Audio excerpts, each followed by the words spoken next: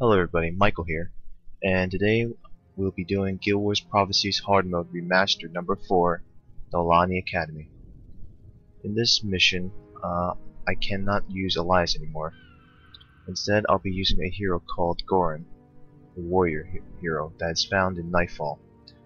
I've made a build called Belly Shaker, which basically spams Earth Shaker, knocks them down, and uses Belly Smash to blind them, which is extremely useful with the ghosts because they're all warriors, they're melee. A slight change in Master Whispers. Again, I need Healing Seed, but I don't really need 2 hex removals for this mission. So I'm removing the one with the higher recharge reload time, which is Cure Hex, and I'm switching him for Vigorous Spirit because I will be tanking this mission instead of ranging this time. So the build I choose is that I named it Super Assassin 1.5 90%.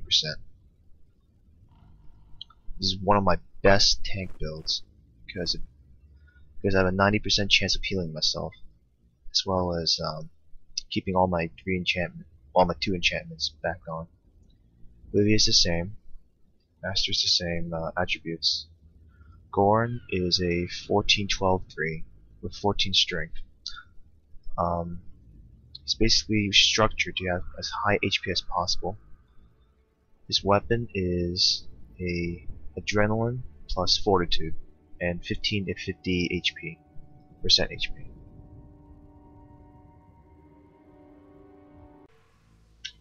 As soon as you load the screen, make a left. Don't proceed to this direction and open the gate. If you do that, Uruk will come after you clean up the mob, and then you will not be able to complete the bonus in time, as Uruk will attempt to go straight.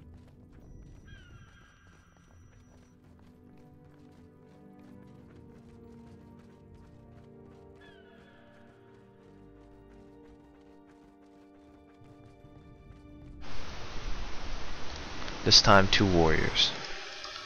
Power up the build like the hero.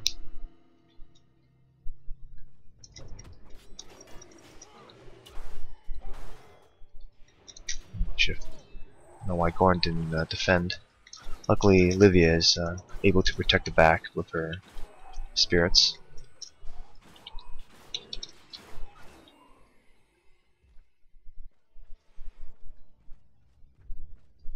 You just continue the path.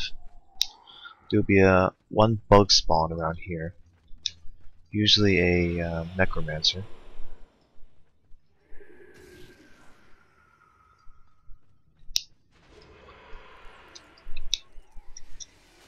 Wow, this has never happened before, so this is interesting.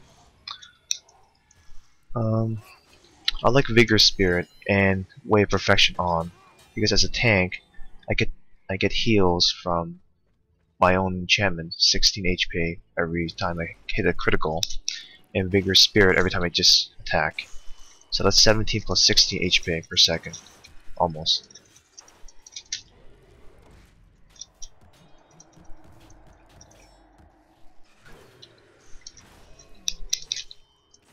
Yeah, the stats should be off now. There'll be a spawn around here, 2 foes.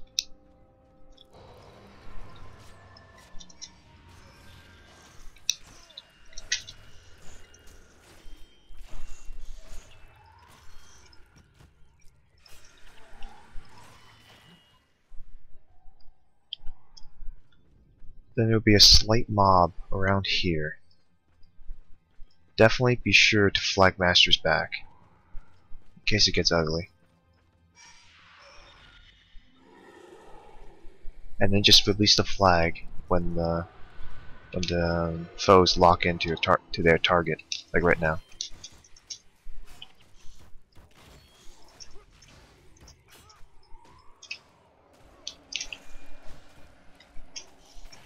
Another thing that I added to Goran that I did not mention earlier is the Stone Fist insignia. It can stack up with my Earthshaker, so any foe that's infected by Earthshaker all gets knocked down for an extra second. Watch the Agrego circle from here. You don't want to attract unnecessary attention.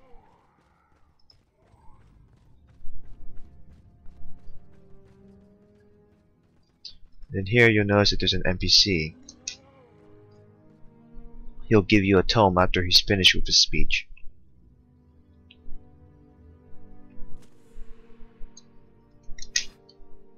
Pick it up and proceed in this general direction. Past the bridge.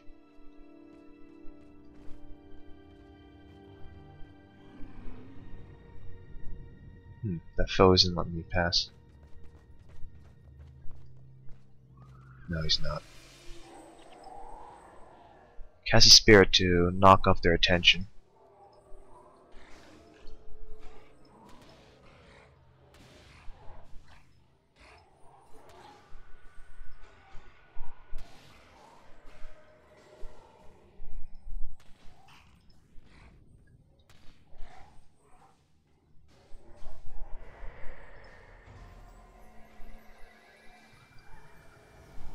Try not to fight unless you really have to, or if you're just stacking on minions. And if neither is the case, you shouldn't be fighting at all. Up here.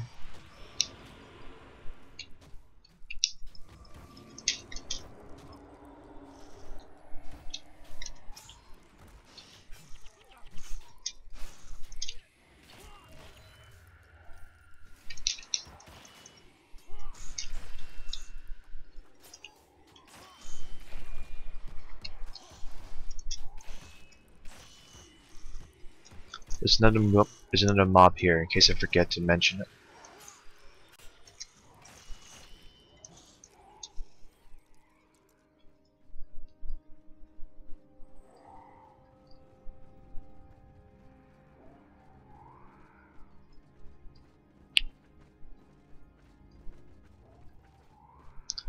Wow, this is interesting.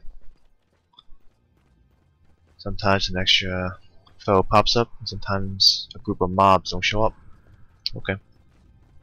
But just keep aware at these two spots though. You might not be so lucky as me. The two spots that I just flared, they usually come in packs of 3 to 4. And they're a mix. So while you're holding the tome, cross this bridge.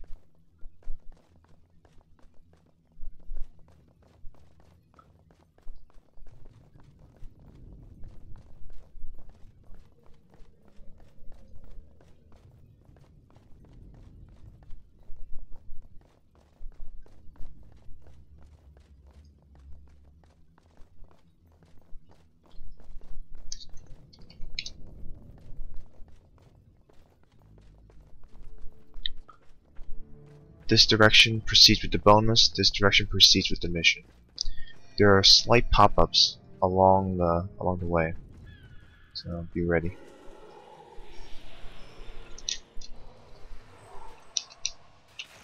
You always want to intercept the warrior because they're going straight for your squishies. That's how they've been programmed.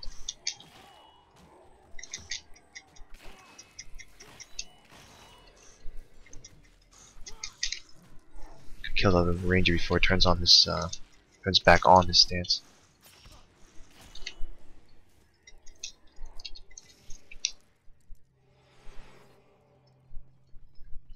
Should be another one around here, and then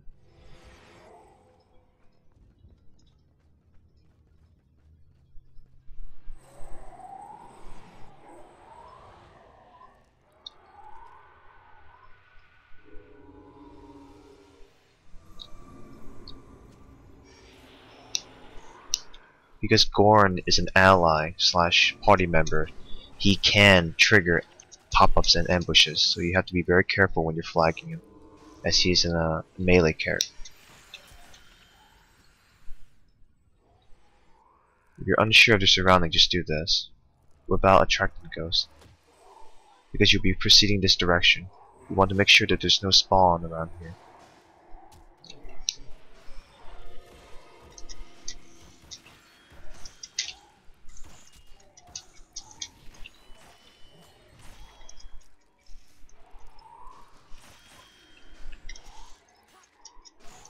As I fight the ghosts, I'll be tanking. Goran won't actually be doing anything, to be honest, besides defending. Super Assassin 1.5, I designed him to be a complete tank, able to heal himself without any help at all. It can be used for certain farming spots, but not all.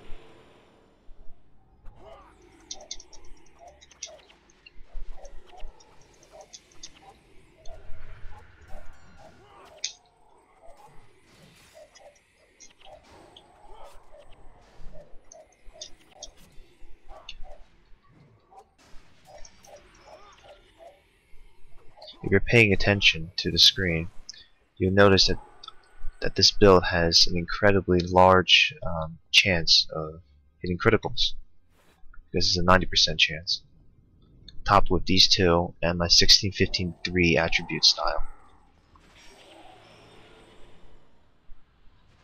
Watch your egregor circle and your placement. Once you've gotten them into this ball like this, you're perfect. Watch out for your point blank AoE, like what I'm doing right now and what Goran's using. This PB AoE style is point blank and will have AoE attributes. Any type of AoE, especially ignite arrows, will push away your target. Sometimes that's good, sometimes it's not good. It's good if you want to, push them away from something, but definitely not good if you're trying to tank and ball them up in one area.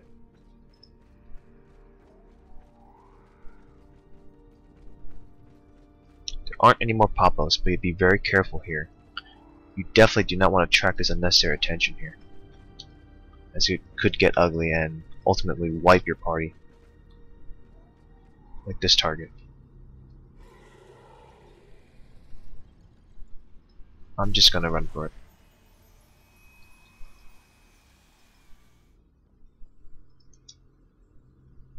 Okay.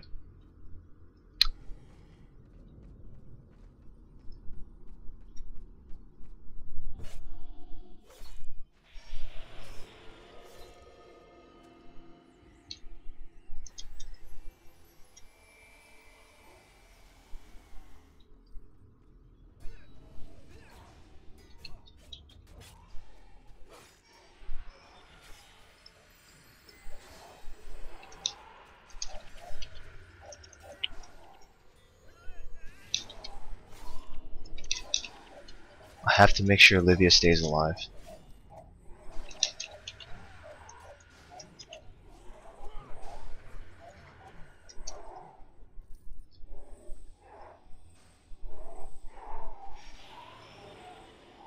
Good.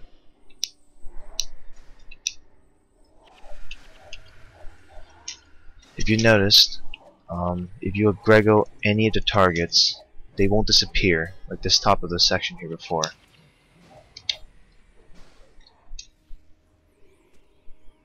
Somehow I wasn't watching and my part of the circle here egregored them. After you cash in a tome, a ghost will spawn. Talk to him, and that's the bonus.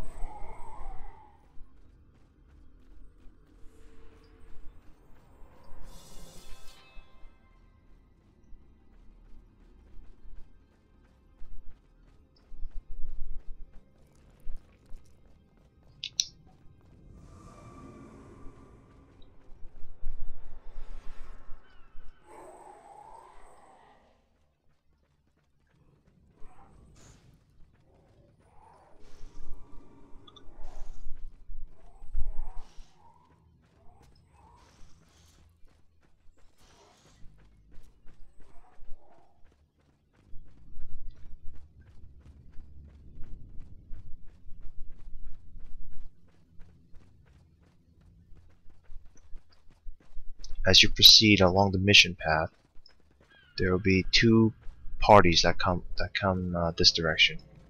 They come in units of 2.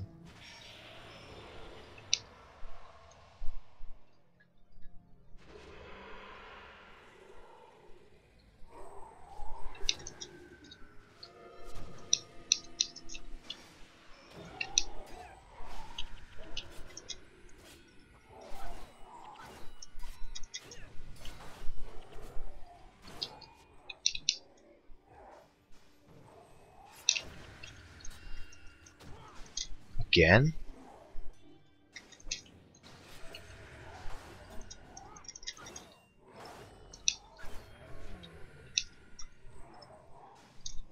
Watch the meteor shower.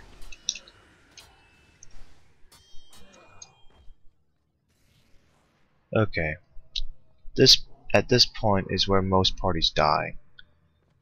Either you're not careful and they shoot arrows and they kill you there, or your heroes trigger the rangers and you're unaware of this, but by the time you pull this mob, the rangers come with you.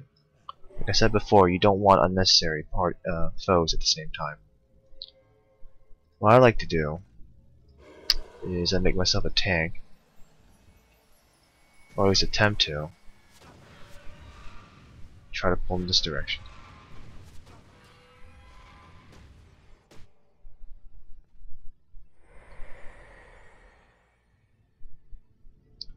Okay, apparently that failed miserably.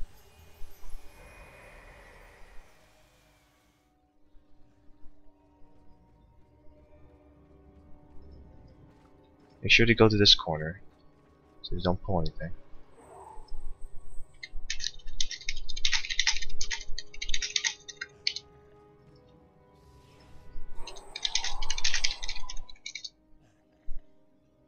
Set up a small ambush and hold your ground. Go for the first warrior. It's closest to you. This is when Healing Seed is very good, as there's splash AoE healing.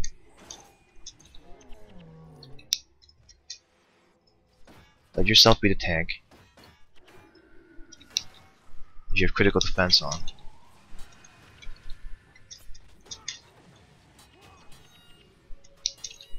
Even without critical defense, I can heal very rapidly due to my 2 enchantments.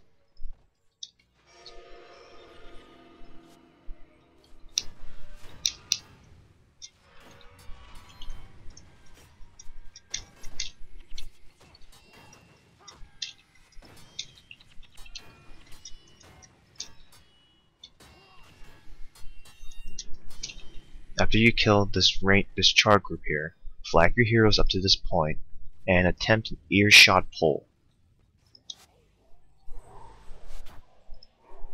This will nearly always works. As the char come up here, intercept them. Very careful of meteor shower.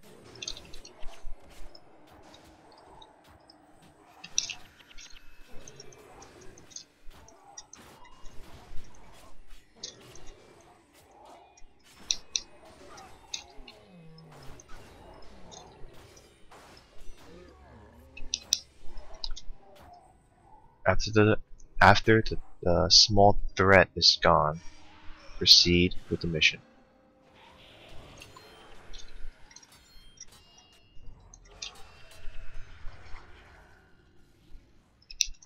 Shoot an arrow to pull them. Do not run forward. If you get around this area, this group will automatically charge in, and the door will open, and Warg will mostly die.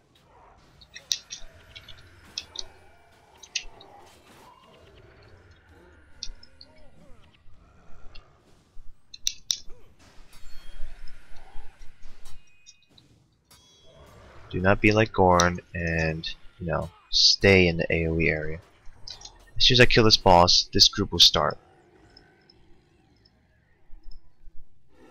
Ready up a small preparation and charge in to intercept all 4 warriors.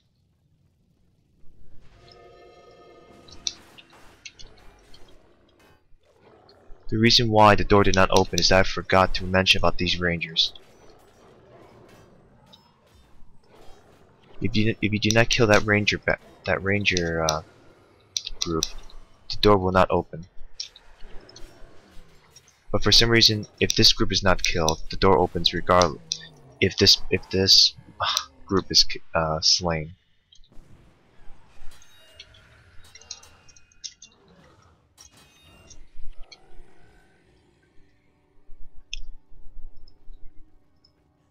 Kill the ranger group. and the door will open.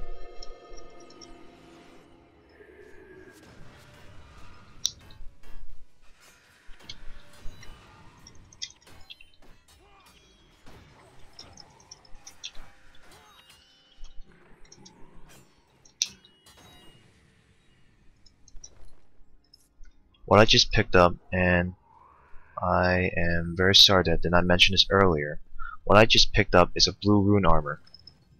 Always identify them, especially in hard mode, as most of them carry a special rune like this that I always cannot pronounce. This one and Attunement are one of the, well, they have good selling price in the rune trader, and they're good for heroes. I'm pretty sure this, well, I don't use it, so salvage it. Superior salvage armor that are over 30. If you do that, you have a higher chance of getting a rare material like this, such as this.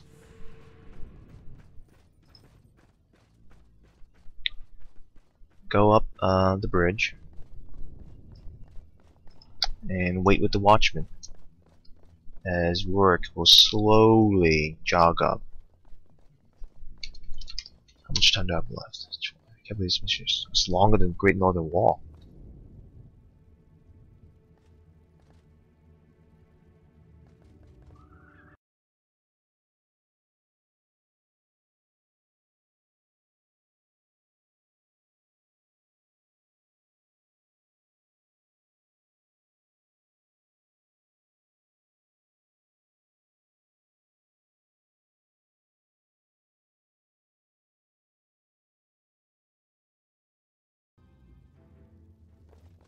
After we finish watching the clip, immediately proceed to this direction.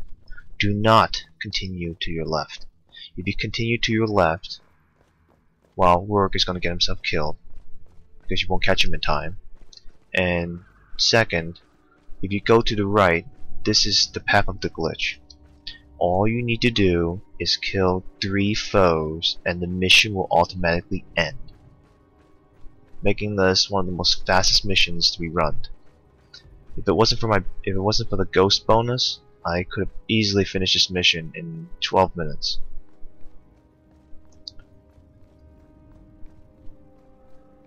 One time I discovered this glitch as I was mapping this mission.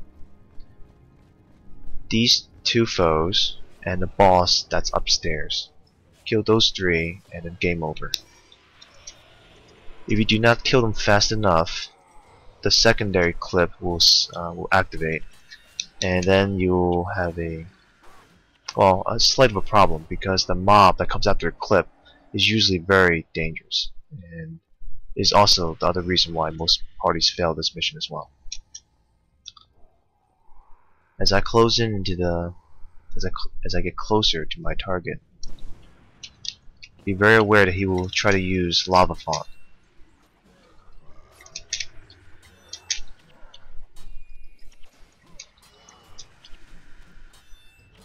Thank God for Earthshaker.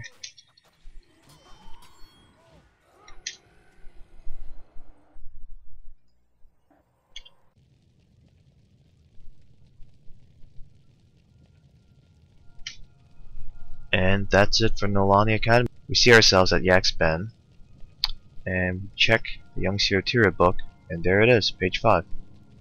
I'll see you guys later for a Borealis Pass. See ya.